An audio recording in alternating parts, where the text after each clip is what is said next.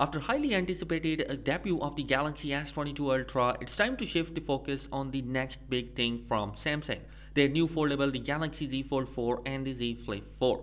Today we have got yet another rumor about the Z Fold 4 that mentions Samsung is working on a more durable solution for display to a better sustain the use of Spen stylus. So guys, you already know that Samsung is the only brand that is giving the foldable lineup since from last 3 years, and they are particularly uncontested in that region up till 2021. But now the scenario is different because some other companies like Oppo, Vivo, Xiaomi and even the Google are coming up with their own variant of Samsung foldable devices. So it is expected that Samsung will be facing the competition if they don't bring some improvements in their devices. So Samsung knows that. So that's why it's in the leaks and rumors that Samsung is working on new ultra thin glass technology that is called as super ultra thin glass, which is practically going to improve not only the durability of the device but also the scratches that are going to be coming on the foldable display that are expected to be improved. Also, there is a possibility that the accuracy that is coming inside the foldable devices could be even more invisible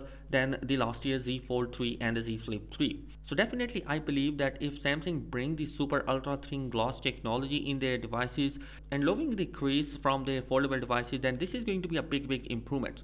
Also in the leaks that Samsung will be bringing a Snapdragon 8 Gen 1 Plus CPU inside the device for the Z Fold 4 and the Z Flip 4, which is definitely going to be a big improvements because most of the people wanted to have a device which is stable in terms of performance, and Snapdragon 8 Gen 1 Plus will bring some improvements in terms of the heat management and also the performance. So this is going to be a big jump for the Samsung's foldable lineup. Now, another big thing that is expected to be coming for the Z Fold 4, and it's in the rumor mills for quite some time, that Samsung will be bringing the S Pen stylus built in with the Samsung Z Fold 4.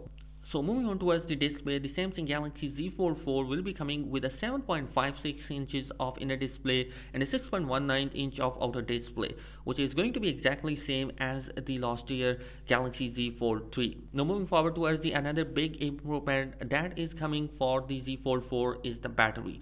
We already know that Z Fold 3 was coming with a 4500 mAh of a battery cell, and considering that there are two different screens, one is bigger and one is smaller, it is a demand from user that Samsung will be bringing a better 5000 mAh of a battery capacity inside.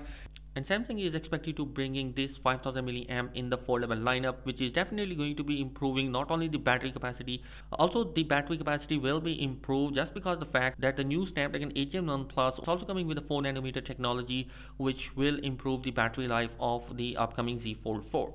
So guys, that is it in this particular video. Let me know your thoughts in the comment section below. Be sure to subscribe to the channel. Thanks for watching. Peace.